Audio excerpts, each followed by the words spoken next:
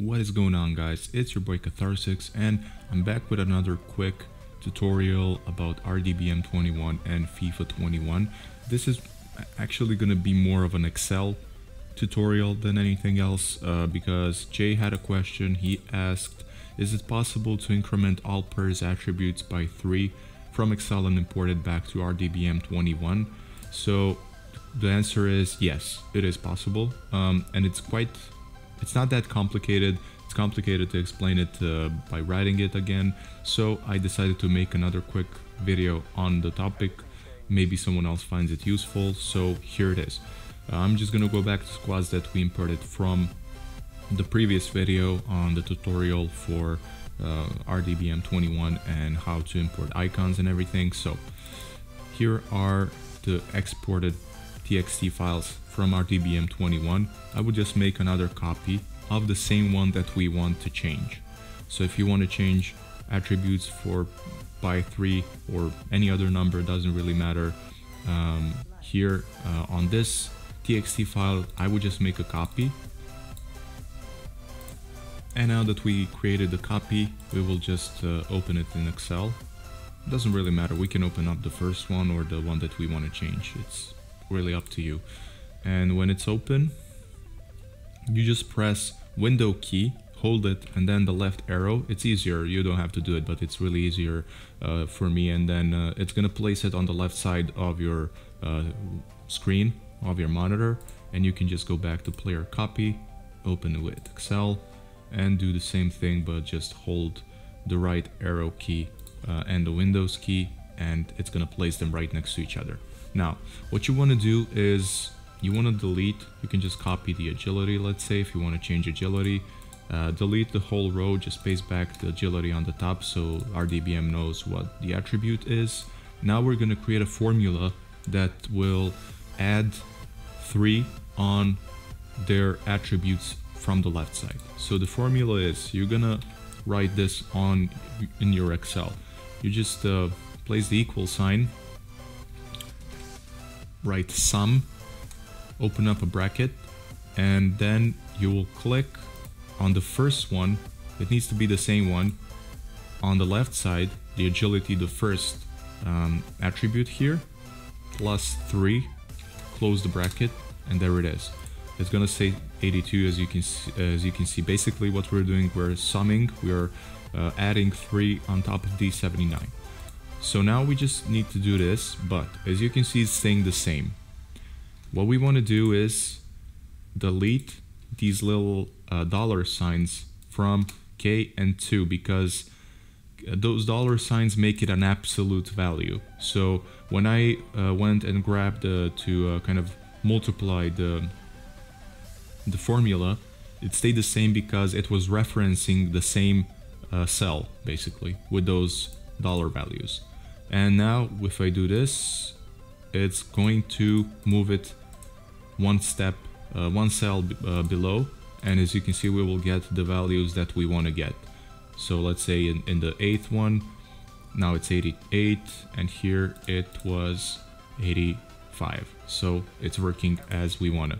And now you can just double click here. So just here until this plus sign appears, double click, and it's just gonna expand the formula until there are.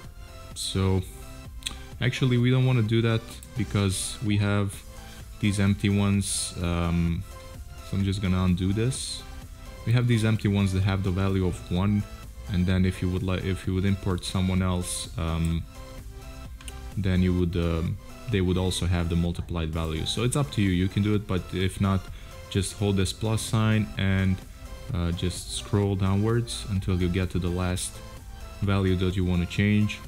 Because basically when you double click that plus, it's going to increment the formula to any cell that really has any value in it. If it was empty cell, it would stop there, so it works if you have just one table or something like that. But in this scenario, there we go. So we just will do it up to here, and as you can see. So guys, I noticed one thing while I was editing the video. I'm adding this after recording it the first time. I noticed when I expanded the formula up to the values that we want to change, I did not return zeros below. As you can see, agility I left blank after adding those values, so just make sure. I haven't tried, I don't know if it's gonna work when something is left blank, but you would just like to return it to 0 or 1, whatever it was beforehand, for those cells that we don't want to change. So continuing now to the rest of the video. It did what it's supposed to do. Now if you would like to do it for more attributes, you would just need to do it one by one, because you know it's not really applicable for hair color, curve it is, because it's an attribute. So you would really need to do it one by one, but it's not, as you saw, it would really be just deleting the values from any attribute that you want to change from this side. Just create that formula, as I said, equals sum, click on the cell here that you want to add the 3 to, the value that you want to add, and then delete those dollar signs from the K2, which is referencing the cell here, which is here, as you can see, K and number 2. And when you delete the dollar signs, it's not gonna use it as an absolute value, and then you would just expand it to the other cells. Excel is pretty smart. It's gonna do what you want it to do. It's gonna move every formula to the cell below, and it's gonna calculate the values. So basically that's all, guys. I'm just looking at these. These might be some dummy players or something like that. So you always want to check out if you know something is weird. But as you can see, they have these weird values. Those might be some created players or something like that. But it will work either way. Just check it out when you do the formula, and you should be good. I mean, it worked for them as well. They're having here 4, here they had 1. So that would be all, guys. Just save this out, and then when you move it back into RDBM, it's gonna have these values incremented by 3. And as I said, you can use any other value if you want to. You can, you know, basically do it however you want to do. So guys, I hope you find this helpful. It's a short tutorial, but still I think it can help someone who wants to do something like this and give you a little bit of Excel knowledge. Excel can be really helpful in situations like these, so it's definitely worth knowing it. If you found this helpful, smash that subscribe button. We're now at 20. We want to move up.